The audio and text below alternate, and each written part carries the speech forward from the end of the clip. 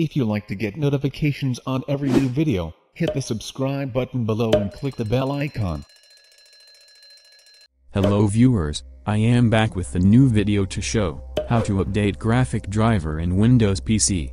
Let's start the video. First go to Start button. Search for Control Panel and open it.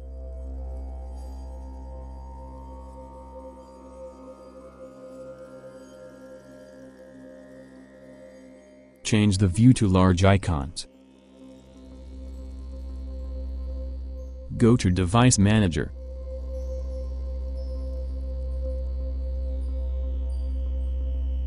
Here are all drivers that installed on computer. Go to Display Adapters and drop down it.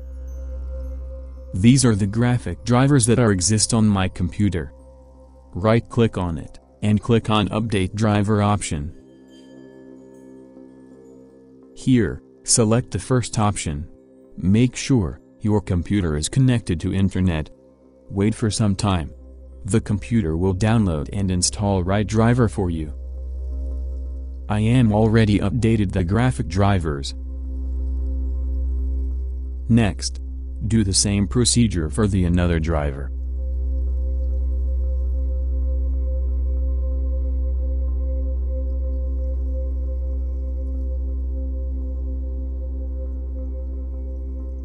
That's all.